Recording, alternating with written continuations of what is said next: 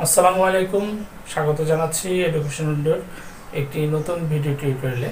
যারা বর্তমানে degree pass কোর্সে পড়ছেন, বিশেষ করে বাংলাদেশ উন্মুক্ত বিশ্ববিদ্যালয়ের অধীনে বিএসএস প্রথম বর্ষ এবং জাতীয় বিশ্ববিদ্যালয়ের ডিগ্রি দ্বিতীয় বর্ষে যারা পড়ছেন, এবং সেই সাথে যারা বাংলা অনার্স পড়ছেন, তাদের এই ভিডিওটি কাজে লাগবে।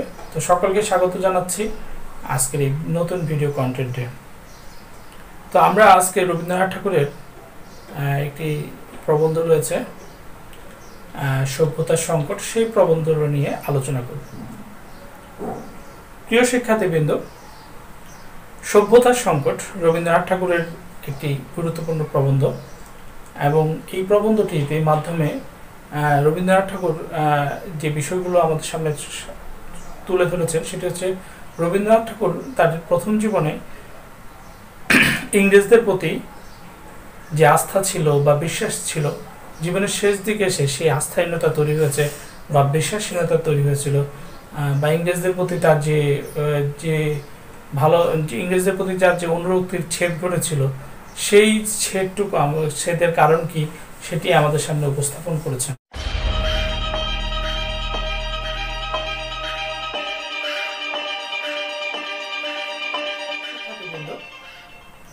সভ্যতার সংকট রবীন্দ্রনাথ ঠাকুরের একটি গুরুত্বপূর্ণ প্রবন্ধ, এবং এই প্রবন্ধটির মাধ্যমে রবীন্দ্রনাথ ঠাকুর যে বিষয়গুলো আমাদের সামনে তুলে ধরেছেন সেটি হচ্ছে রবীন্দ্রনাথ ঠাকুর তার প্রথম জীবনে ইংরেজদের প্রতি যে আস্থা ছিল বা বিশ্বাস ছিল, জীবনের শেষ দিকে এসে সেই আস্থাহীনতা তৈরি হয়েছে বা বিশ্বাসহীনতা তৈরি হয়েছিল, বা ইংরেজদের প্রতি তার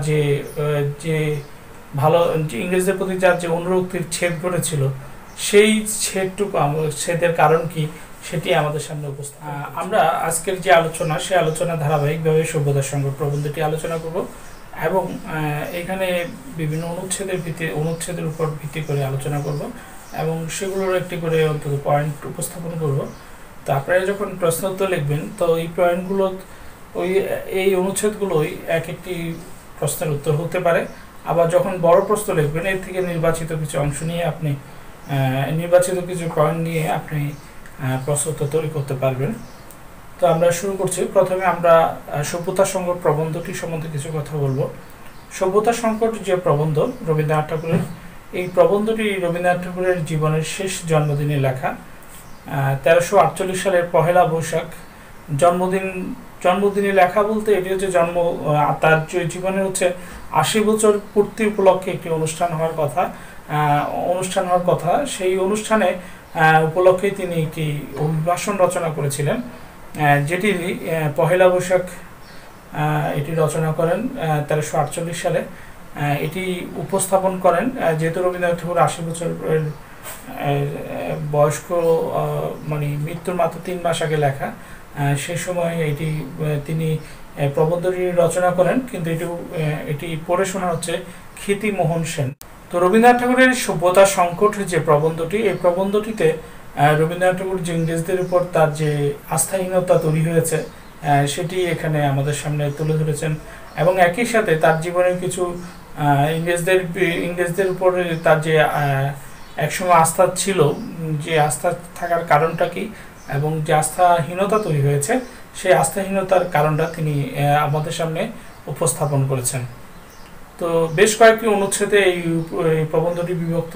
তো প্রথমে আমরা যেটা বলবো সেটি হচ্ছে সভ্যতাটা কি। প্রিয় শিক্ষার্থীবৃন্দ, আপনারা জানেন ইংরেজি সিভিলাইজেশন এর বাংলা অর্থ হচ্ছে সভ্যতা। ইংরেজি সিভিলাইজেশনের বাংলা অর্থ হচ্ছে সভ্যতা। তো রবীন্দ্রনাথ ঠাকুর এখানে শুধুমাত্র সিভিলাইজেশন অর্থেই সভ্যতা শব্দটি ব্যবহার করেনি, এর অর্থ আরও অনেক ব্যাপক। এর মধ্যে রয়েছে সদাচার, ব্যক্তি স্বাতন্ত্র্য, ব্যক্তির চিন্তা, তারপর হচ্ছে আত্মনির্মাণ। তো সব কিছু মিলেই আসলে এই ব্যাপক বিস্তৃত অর্থে সভ্যতা শব্দটি ব্যবহার করেছেন। আমরা একটু খেয়াল করে দেখবো, আমরা অনেক সময় ছোট ছোট বাচ্চাদের অনেক সময় বলবো ছেলেটি অসভ্য বা ছেলেটি সভ্য। এই যে শব্দগুলো ব্যবহার করছি, এর অর্থ হচ্ছে যে ছেলেটি সভ্য মানে হচ্ছে ছেলেটি সভ্যতা জ্ঞান রয়েছে বা তার সদাচার রয়েছে, এরকমভাবে চিন্তা করি। ঠিক অনুরূপভাবে যখন এগুলোর অভাব থাকবে তখন আমরা বলবো অসভ্য, মানে সভ্যতার সংকট। অর্থাৎ সভ্যতার সংকট বলতে এই সভ্যতার অভাব বা যথাযথ সভ্যতা নাই বা আচার ব্যবহারের সমস্যা, এরকম কিছু অর্থ আমরা বুঝে থাকি। তো রবীন্দ্রনাথ ঠাকুরের সভ্যতার সংকট বলতে ইংরেজদের যে তৎকালীন ইংরেজরা যে সভ্যতার উপর আমরা দাঁড়িয়েছিলাম বা তখনকার সময় ইংরেজদের উপর তার যে বিশ্বাস ছিল, তার ভালো লাগা তৈরি হয়েছিল, সেই বিশ্বাসে যে ছেদ পড়েছে, যে আস্থীনতা তৈরি হয়েছে, সেটি তিনি এখানে ব্যক্ত করেছেন। বাঙালি তথা ভারতীয়দের সাথে ভারতীয় উপমহাদেশের যে মানুষগুলো ছিল, তখনকার সময়ের যে মানুষগুলো ছিল, তাদের সাথে বহির্বিশ্বের যে যোগাযোগ বা বহির্বিশ্বের সাথে যে পরিচয়, সেটা ইংরেজদের মাধ্যমে। বিশেষ করে ইংরেজি সাহিত্যিক শেক্সপিয়ার, তারপর হচ্ছে জন ম্যাকলে, দার্শনিক, বিখ্যাত দার্শনিক, তারপর ইংরেজ কবি বাইরন প্রমুখ যে বিখ্যাত ব্যক্তিবর্গ ছিল, তাদের শিল্প সাহিত্যের সংস্পর্শে সেই বহির্বিশ্বের যে শিল্প সাহিত্য সংস্কৃতি, সেগুলোর সাথে বাঙালির যোগাযোগ হয়। আর এগুলোর মাধ্যমে বাঙালি কিন্তু উপকৃত হয় অনেক নানাভাবে, যার কারণে বাঙালিদের সাথে তাদের একটা আন্তরিক বিশ্বাস তৈরি হচ্ছিল এই শিল্প সাহিত্যের ধ্যানের মাধ্যমে। রবীন্দ্রনাথ ঠাকুরও কিন্তু এর বাইরে নয়। আর এই যে ভারতীয়রা তখন মনে করতো যে ইংরেজদের উদারতাই একসময় হচ্ছে, অনেক ভারতীয় মনে করতো যে ইংরেজদের উদারতার কারণেই একসময় হয়তো ভারতীয়রা মুক্তি পাবে।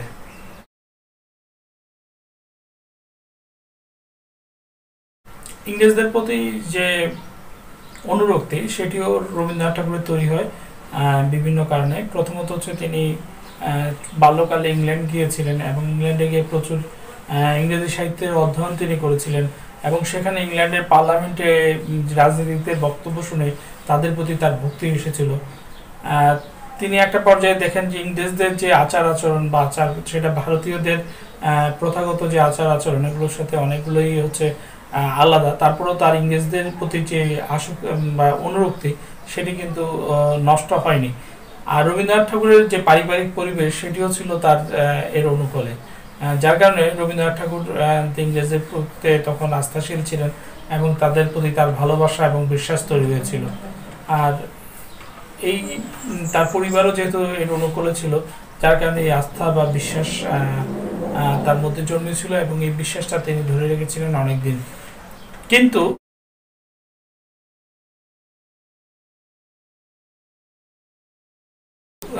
এই আস্থা বা বিশ্বাস একটা পর্যায়ে ছেদ ঘটে। আর ছেদ ঘটার কারণ হচ্ছে, আমরা জানি রবীন্দ্রনাথ ঠাকুর জমিদার পরিবারের সন্তান ছিলেন। তিনি জমিদারি দেখাশোনা করতেন, যার কারণে জমিদারি দেখাশোনার কারণে তাকে একটা পর্যায়ে মানুষের সাথে মিশতে হয়েছিল। যখন তিনি বের হলেন, মানুষের দেখা পেলেন বা মানুষের সাথে পরিচিত হলেন বা মানুষের সান্নিধ্যে ছিলেন, তখন দেখলেন যে এই ভারতীয় উপমহাদেশে যে মানুষ, বিশেষ করে বাঙালি সহ ভারতীয় উপমহাদেশে যারা মানুষ ছিল, তাদের সবাই বিভিন্ন ধরনের সমস্যায় নিপীড়িত। বিশেষ করে অভাব, তারপর হচ্ছে বিভিন্ন ধরনের খাদ্যবস্তুর অভাব ছিল, বস্ত্রের অভাব, চিকিৎসার অভাব, বিভিন্ন ধরনের অভাবের তাড়নায় এই মানুষগুলো নিপীড়িত ছিল। এই অভাব, এই একটি সভ্য শাসন যে দেশে প্রচলিত থাকার থেকেছে, সেই এরকম যে রাষ্ট্রগুলো ছিল, সেই রাষ্ট্রগুলোর মধ্যে এই ধরনের কিছু অভাব, এতটা অভাব কোনো রাষ্ট্রে দেখা যায়নি। তো তখন থেকে আসলে রবীন্দ্রনাথ ঠাকুরের হচ্ছে এই ইংরেজদের প্রতি এক ধরনের আস্থাহীনতা ছিল। তো আমরা জানি ইংরেজ শাসনের যে অবস্থা ছিল, ইংরেজরা এই দেশের মানুষকে কিন্তু এক ধরনের শোষণে করেছিল, নির্যাতন করেছিল। তারা এই দেশের মানুষকে বিভিন্নভাবে অত্যাচার নিপীড়ন করছিল এবং আমাদের যে কৃষি উৎপাদনগুলো ছিল, সেই উৎপাদনগুলোতে দেখা যাচ্ছে তারা সেগুলো নিয়ে যেতে হচ্ছে ইংল্যান্ডে এবং সেখানে এইটার উন্নয়নে ব্যয় করতো। যার কিন্তু এই দেশের যে সাধারণ মানুষগুলো ছিল, সেই মানুষগুলো কিন্তু দরিদ্রের জাতাকলে পৃষ্ঠ ছিল এবং অর্থনৈতিকভাবে নিদারুণ কষ্টে ছিল এবং তাদের চিকিৎসার সঠিক ব্যবস্থা ইংরেজরা করতে পারেনি। তাদের হচ্ছে যে বাসস্থানের ব্যবস্থা করতে পারেনি, বস্ত্রের ব্যবস্থা করতে পারেনি। অর্থাৎ এই ভারতীয় উপমহাদেশের যে মানুষগুলো ছিল, সেই মানুষগুলো হচ্ছে ইংরেজদের এই জাতাকলে পৃষ্ঠ ছিল এবং তাদের নিপীড়নের ছিল। এই কারণে রবীন্দ্রনাথ ঠাকুরের মধ্যে ইংরেজদের প্রতি যে বিশ্বাস বা অনুরক্তি ছিল সেটার মধ্যে আস্তে আস্তে ছেদ পড়তে থাকে। অর্থাৎ রবীন্দ্রনাথ ঠাকুর যে ইংরেজি সাহিত্যের যে শিল্প সাহিত্যের যে ধ্যানে তিনি মগ্ন ছিলেন, মুদ্রার অপর পিঠে তিনি দেখতে পেলেন যে ইংরেজদের এই দেশের নিপীড়িত লাঞ্ছিত মানুষগুলোর প্রতি এক ধরনের উদাসীন্য, এদের অর্থনৈতিক মুক্তি দেওয়া, এদেরকে চিকিৎসার ব্যবস্থা করা, এদেরকে বিভিন্ন দিক থেকে যে উন্নত জাতিতে রূপান্তর করার চেষ্টা, এই সব কোনো চেষ্টাই তাদের মধ্যে ছিল না। এগুলোর মধ্যে এক ধরনের অবহেলা ছিল, উদাসীন্য ছিল। তো এইভাবেই রবীন্দ্রনাথ ঠাকুর আস্তে আস্তে ইংরেজদের প্রতি যে আস্থাহীনতা তা শুরু হলো। তারপর আমরা দেখতে পাই যে অন্যান্য জাতির সাথে রবীন্দ্রনাথ ঠাকুর তুলনা করে দেখেছেন।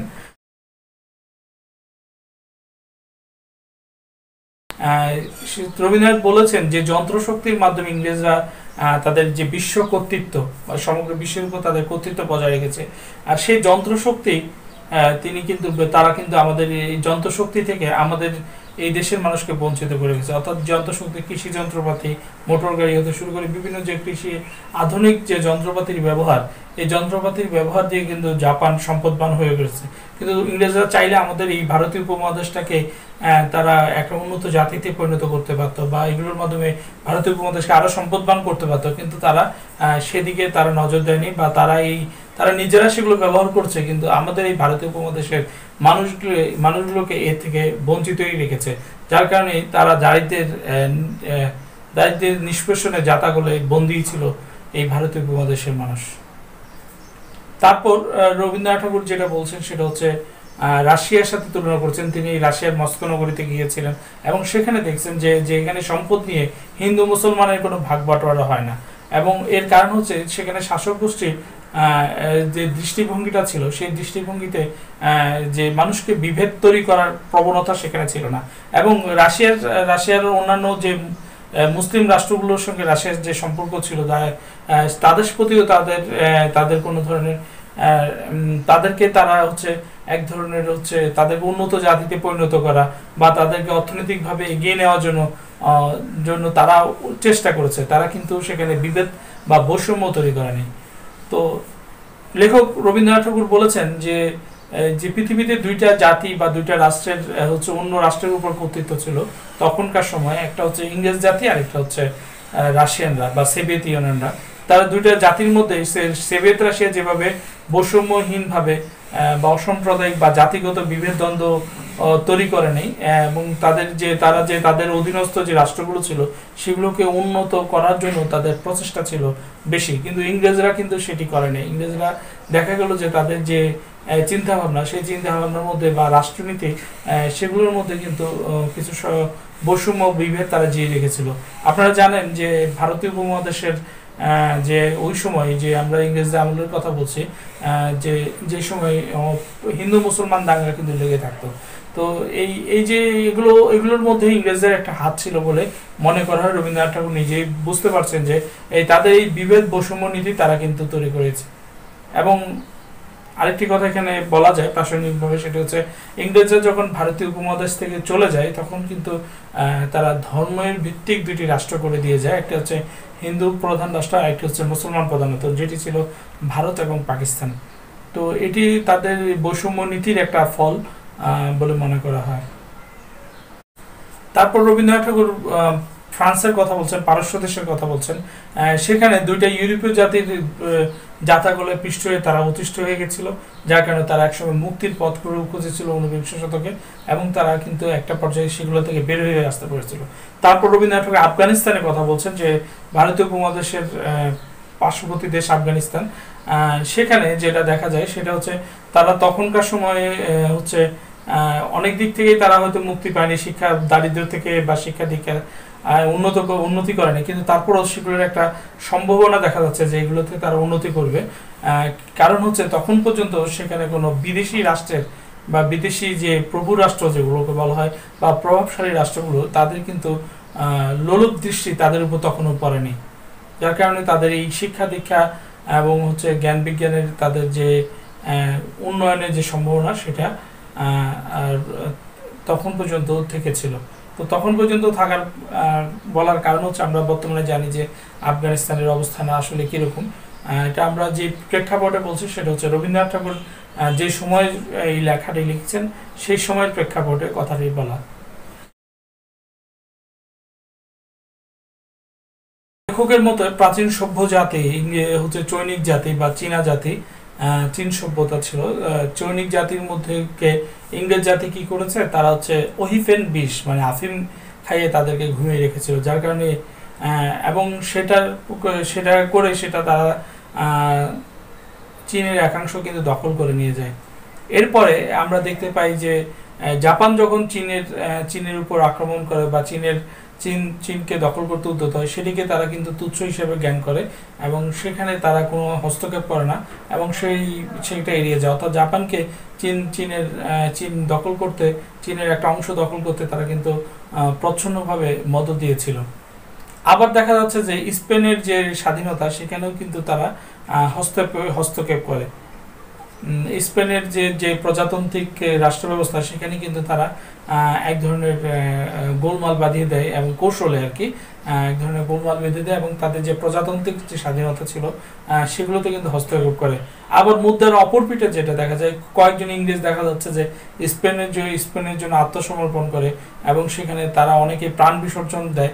এটা হচ্ছে ইংরেজদের আরেকটি রূপ, যেটি হচ্ছে যে মহানুভবতার যে রূপ, সেই রূপটাও আমরা দেখি।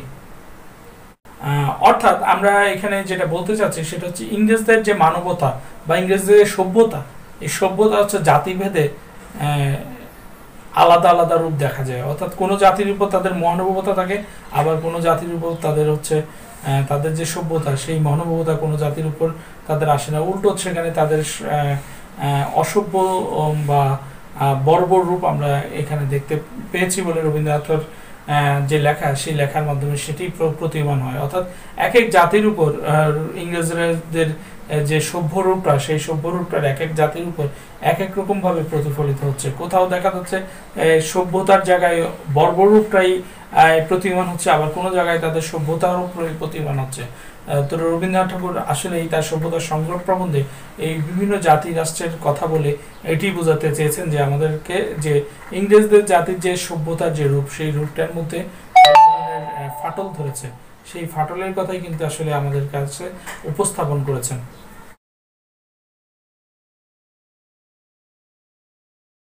তারপর ইংরেজ জাতি আমাদের উপর দিয়ে আমরা দেখব যে বিভিন্ন ধরনের ল এবং অর্ডার চাপিয়ে দিয়েছিল, অর্থাৎ বিভিন্ন ধরনের আইন পাস করেছিল, অর্ডার বা অধ্যাদেশ পাস করেছিল। আর এই অর্ডার এখনো কিন্তু এইসব ইংরেজদের আমলে যে আইন, এগুলো আমাদের দেশে এখনো কম বেশি, ভারতীয় উপমহাদেশে এখনো এগুলোর ব্যবহার রয়েছে, এগুলো অনেকগুলো এখনো পরিবর্তন করা হয় না। অর্থাৎ তারা এই ল এবং অর্ডারের জাতাকলে পিষ্ট করে দেখা যাচ্ছে বিভিন্ন ধরনের, অনেক সময় দেখা যাচ্ছে তাদের প্রয়োজনীয় যে আইনটি করলে তারা এই দেশের মানুষের জন্য হচ্ছে ক্ষতির কারণ হয়ে দাঁড়াতে পারবে বা এই দেশের মানুষের উন্নতির পথ বাধাগ্রস্ত করতে পারে, সেরকম অনেক আইন কিন্তু তারা করেছিল। যার কারণে এই লেখক বলছেন যে তাদের এই ল অর্ডারে জাতাকলে পৃষ্ঠ হয়ে ভারতীয় উপমহাদেশের উন্নতি মারাত্মকভাবে ব্যাহত হয়েছিল।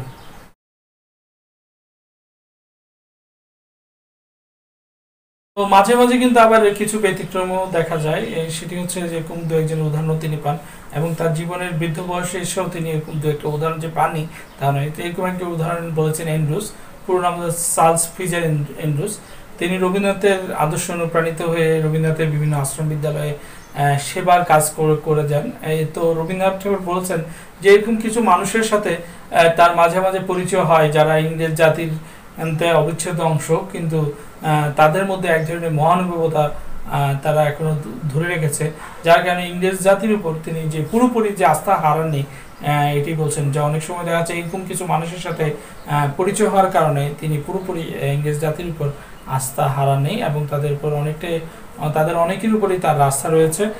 এইসব মহানুভব মানুষের কথাও তিনি স্মরণ করেন।